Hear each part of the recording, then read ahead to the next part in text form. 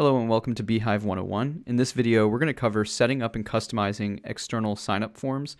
This is a feature that can be very helpful if you're using a third-party website like a Shopify web store or Webflow website or WordPress website to host your broader ecosystem, and you're integrating that site with beehiiv. What these forms allow you to do is to, with a couple clicks, have a method for collecting subscribers and signing them up to your email list without using an API. Very powerful, very simple to use. The first step is to jump into your settings and navigate to publication. Over here on the end where it says subscribe forms. The first step is to click create new form. It's going to open up this drawer where you can give it a name. For this example, I'm going to use the name test.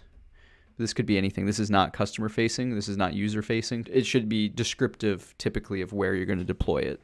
So homepage sign up form or something like that. The header may or may not appear to the public based on which option you choose, which will become more clear in a minute. We can call this test sign up for the test newsletter. We promise you won't regret it.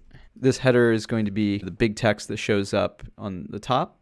If you choose a form that has that, the description is going to be below, similar to how you have the title and the subtitle on your subscribe pages. This input placeholder is going to be what shows up for the user before they start entering your email address. If you're international and you want to customize it into a different language, this button text is going to be customizable to allow you to customize that call to action. The color palette is going to dictate some of the colors that are used. I'm going to keep these as defaults. I'm also going to keep these as defaults because they match the styling that we've set up. Then in terms of submission behavior, you can either choose to show a thank you message that will just show up on the screen that they're on, or you can redirect the user to an external page like a follow-on form or to the actual beehiiv newsletter if you're using an external website.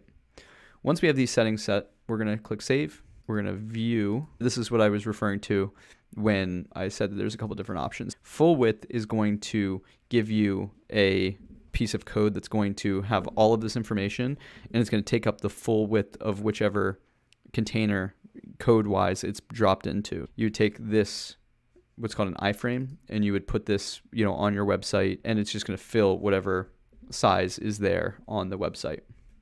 Fixed width is going to have a set width, so you could drop it into an element, and if the parent element on the website is 800 pixels wide, this is only going to take up 480. It's not going to actually fill the entire width. It's going to be fixed with these dimensions. By changing these dimensions, you can modify the size of this area.